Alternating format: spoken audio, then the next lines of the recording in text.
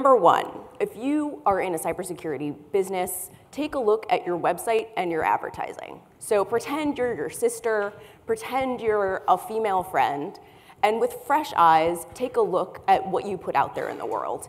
If you were a younger woman or a mid-career woman, would you feel welcome? Would you be excited about approaching your company for a job? Number two, get women in your leadership and on your board. So we know from social science research that if women and minorities see themselves in any field, if they see people like themselves, they're more likely to imagine themselves in that field and to apply for positions. So one, get women in your leadership and on your board. If they're there already, promote them. And if you need help with that, come to us, we will help you do that. Number three, get a sense of how much your employees are working.